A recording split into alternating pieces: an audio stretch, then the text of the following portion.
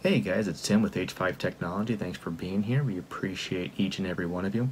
I wanted to give you guys a quick rundown of some of the newer updates we've got going for the Raspberry Pi pre-shared key, rolling password for the UniFi controller, guest networks or conference room or wherever you guys are going to use these things. Basically, we wanted to give you guys a look at some of the new features we've got that aren't all on the live demo that we've got on the web page now. So I guess we'll just jump right in here. So the first thing you'll see here is whenever you try to get to the admin page, it does ask for a username and password now, so we are locking this admin page down by default. It is on its own port, but you know that's not always enough for you guys, so let's lock it down as much as we can. Default is admin, but you can change this password, so you click on the change password here and as for the current password, new and new. I'm going to cancel out of that so we're not doing anything here.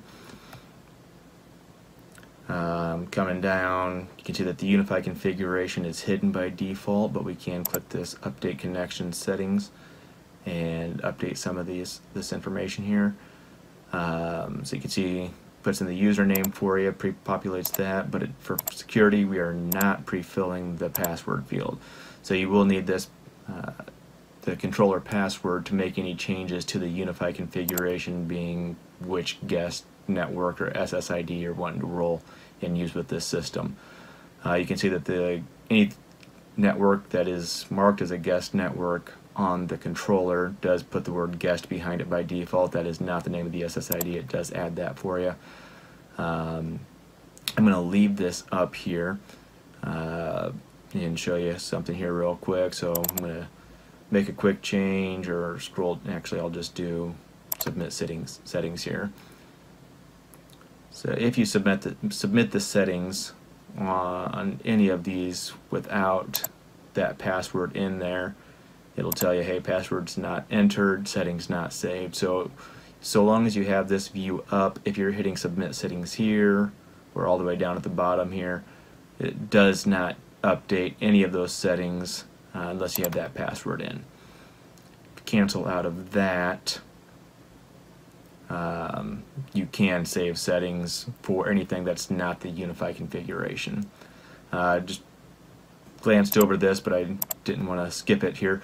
We also are showing the SSID and the current PSK for that network. We can turn this off if you don't want it, but we are showing which network is being controlled and what the current passcode is for that network on this configuration page too. We're allowing you to choose which days you want to roll this passcode. So by default, you know, it was always just every day midnight it would roll this passcode, but you may not want to change it on Saturday, Sunday, or if you got a 2 or 3 day event coming up and you don't want the password to change every day, you want them to come in on Monday and have that same password working through Wednesday, you can come in here and quickly change it so it will not reset on Tuesday and Wednesday. Kind of a nice feature there. We've seen all the background color and text color, all these changes. Leaving this off for the demo here, but you can put a line name or an event name or second line of text that will be underneath the header, allowing you to show or hide the SSID and password, left or center a line, show the clock, show the date, and show the QR. The QR was kind of glanced over in the previous video, but it's a pretty slick little setup here. So for mobile devices that support it, which is iOS 11, I think, well, even 10 I believe supports it, and some of the Android devices will allow you to open up just the camera, scan those QR codes, and it'll ask you, do you want to join this network. For Android devices that don't support it natively, you can open up or get a QR scan app from the Play Store, and it will work pretty slick with that too. I'll jump back over here. So making these changes, we'll hit submit settings.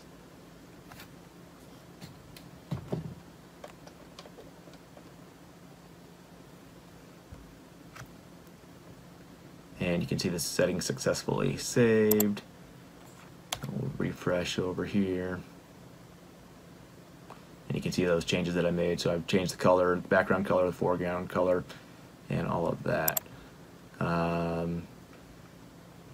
The other button that we've got down here is this roll PSK, so you can roll this thing on demand from the admin portal. And after that's done, you can see over here it's YCX7 right now. Refresh that, and now you can see it's VFM EFASU. Console web page has been refreshed, so it will automatically refresh the console page, so the screen that you have plugged into this Pi whenever you roll that PSK, so you don't have to go over and refresh or wait for it to refresh, which it does do on its own every, I think, 5 minutes by default. Again, configurable. We can change that to whatever you want it to be. So that's the changes on the admin side. Now, what I really wanted to show you guys here is some of the physical changes we've made to this device. So I'm going to bring my camera over here and point it down over here. So here's the box that I've got set up for my demo unit. You can see it's got an on-off switch or button, a roll PSK button, and that is all wired up to the Pi. Now, again, this is my demo unit. Don't have everything else in here, don't have all the pretty holes drilled that we'll have for the live units whenever we get these things pushed out. But you can see here's the screen that I got plugged into it. It's got the same information, except yeah, so we'll look down here. So the on-off button, you press that, and you can see that the screen did blank. So I'm going to turn it back on here. And that is running a clean shutdown command. And I had to wait for it to go all the way down, even though the screen was off. The Pi didn't completely shut down. But that is running the shutdown command on the Pi. So it is a clean shutdown. You're not putting it down in a dirty state. Much safer way to power down your Pi. Obviously, you don't want to just pull the plug on those things and corrupt your SD card. You want these things to last, so that's the safest way to do that. So looking over here, we'll show you what it looks like whenever it boots up. I do have an option on these things to show the IP address on boot. So you can see it shows, or it boots up and it shows you what the wired IP and the wireless IP, depending on how we have these things configured. This is a button or a checkbox that is configurable in the admin screen. So there's that. So after you get it booted up the first time, you get all your configuration changes. You may not want to show that every single time it boots up, so you can turn that off. So the other thing that we've got here is that roll PSK button. So I'm going to push that button. You can see it lights up. It'll start blinking here in a second. And you saw it change on the screen there as well. So you saw the password change. I'm going to push the button again. Give it a couple 3 seconds here. We'll see that password change and the screen refresh automatically. So works pretty well. It's a pretty slick little setup. That's what we got for you guys today. Once again, thank you for being here. If you like this video, give us a thumbs up, subscribe, share the video, and thanks again. We'll see you next time.